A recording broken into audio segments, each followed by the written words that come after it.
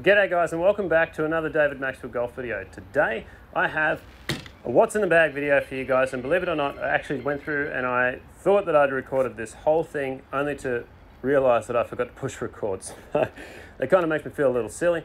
But today I'm going to be running through my bag from all of the wedges right through to the driver. There's a lot of new clubs in there. I've changed it quite a lot, and I feel like I'm really happy with the way that it is at the moment and the place that it's at.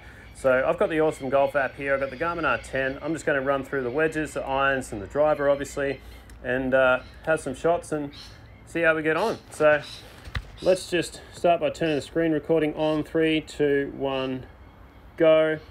So the screen recording's on. This lav is on. I know a couple of you guys have been saying that I should get a lav mic to help with the audio. I hope it helps. I've got it on. I have used it before, but it was a bit crackly, so that's why I didn't use it, but I'll try it again. If it doesn't work, then we'll just be going old school. Going to go to approach shots and play golf. So let's start with the wedges. So the wedges, I absolutely love these wedges. So these are the Vokey SM8 wedges. So I'm sure you guys can see them there, but basically I have 46, 52, and 58 in the SM8 wedges. The 46 degree is just a 10F, the 52 is a 12F, and the 58 is an 8 bounce M grind. So I really love these wedges, especially the pitching wedge. So the pitching wedge was the first time I've ever gone into a fully traditional wedge rather than an iron that's in a wedge set, if that makes sense. And I think it's the best thing that I've ever done. So this goes about 118 to 120. I'm just going to hit that 110 mark because that's probably the closest one, I think. Let's go 115. And from here, I'm just going to hit some shots for you guys. You can see that my clubs are out because, like I said, I had already filmed this, only to realize it wasn't recording. Good on me. We're going. I'm not used to the lav, and I should have tucked it in, but then it means my shirt's got to be untucked, and I don't like that. All right. So the ball's here. We're going for that 115 green, pitching wedge.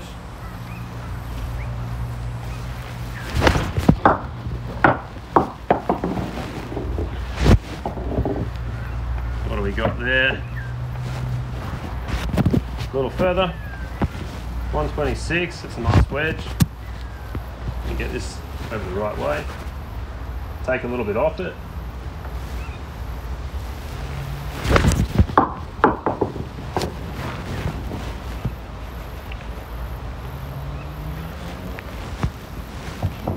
Nice.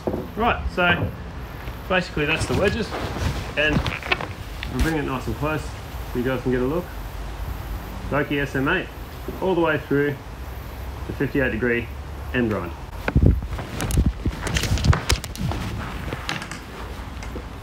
Next is going to be my irons. So these bad boys,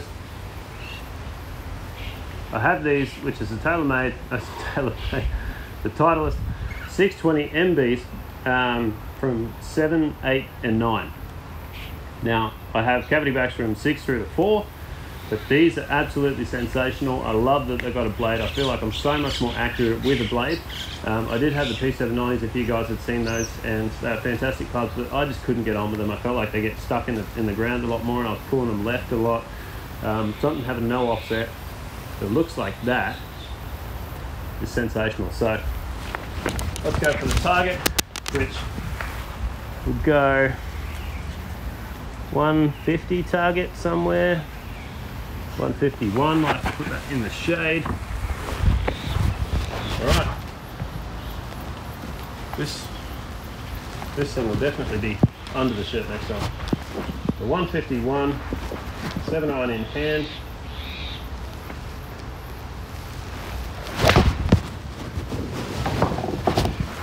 Hit that one pretty well. .146, a little short, didn't quite get it, but pretty well. One thing I will say is my irons are traditionally lofted, so the 7-iron is 34 degrees, not 31 like most people's these days, so basically an 8-iron to most people.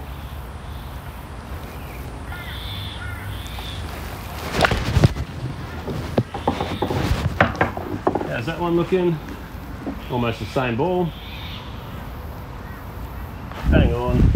And I haven't really warmed up. I've only hit a couple of shots, so this will get to that 150 mark.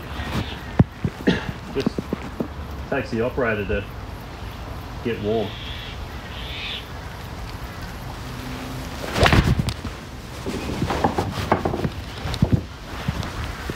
And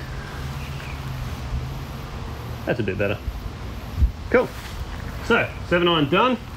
Now, when we go into the CB irons, so basically these puppies, the 620 CBs, I find absolutely amazing. When I started hitting them from the 6-iron, I thought I could have done with a whole set of these, and I absolutely love them. 4-iron goes about 180.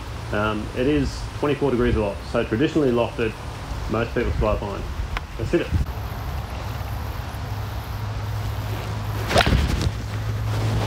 That was hit pretty well.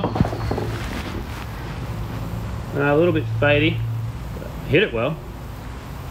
184. One more.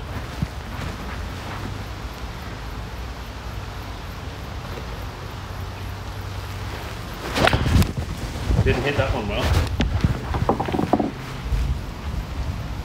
Maybe I did. Well, I didn't think I hit it well. 185. I don't think I'm going to better that. So we might as well stop. Oh, there goes the lav. This just dropped out.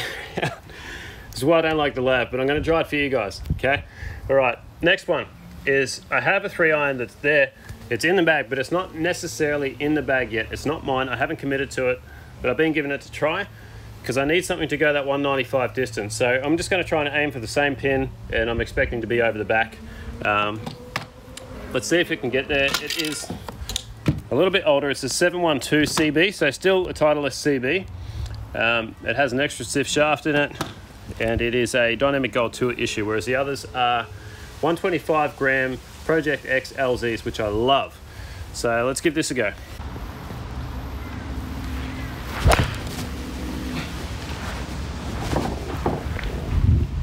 Got the rights today, but you can see I didn't hit that well. That's a bit better distance control.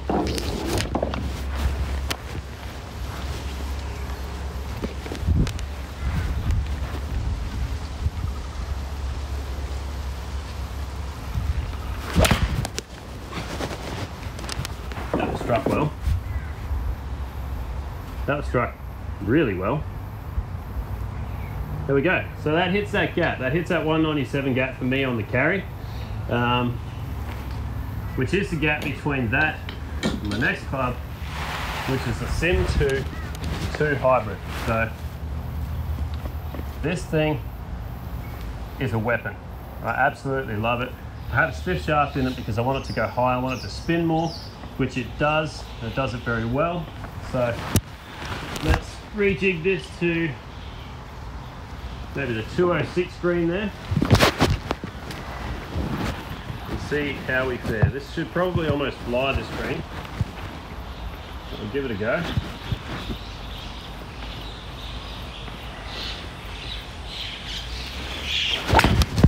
That was hit well. And yeah, but we can see, right? So you can see 216 carry, 230 total. There is another green, actually. 229. We'll give this one a go.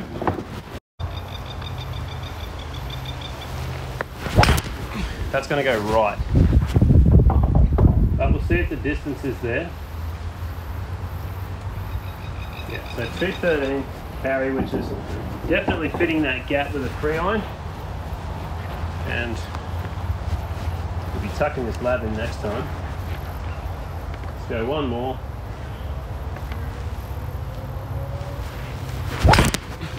That was struck well.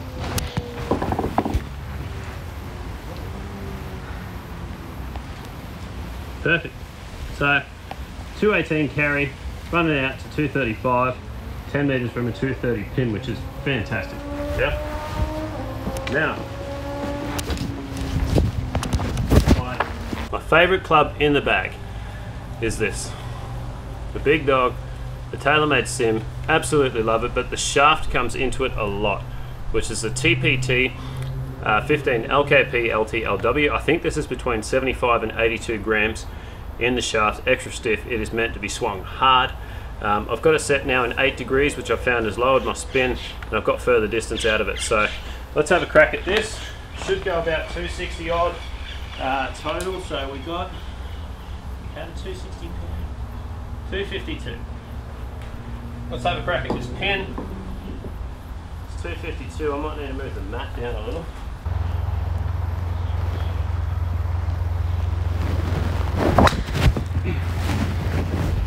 That's a bit dry.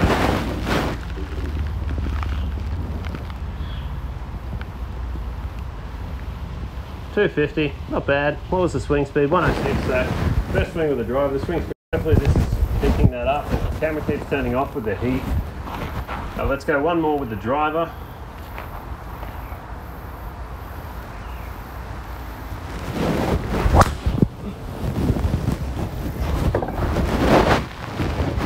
Swing speed 109, spin 29, a little high, launch there a little low, but we've hit that one close. So 252, which is really good. I might just go one more for the camera in case I didn't pick up the other one. And we're really going to try and unleash on this. So we've had 3 drives. Let this one get to that 112 kind of mark. I didn't get it. Swung hard, but I didn't get it.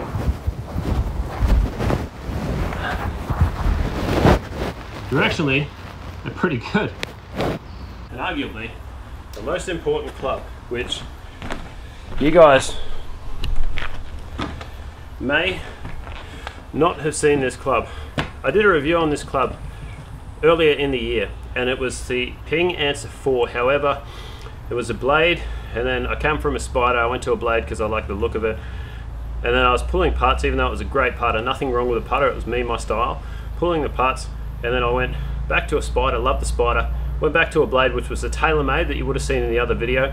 That TaylorMade was fantastic as well, but it lasted 3 rounds in my bag because I kept doing the same thing. I kept pulling them. So I know, personally for me, I'm better off with a mallet. So I've gone back to the Ping Tine 4 with a mallet, and this thing is amazing. I've been nailing putts like I haven't done before, except using, you know, the spider or mallet style putter.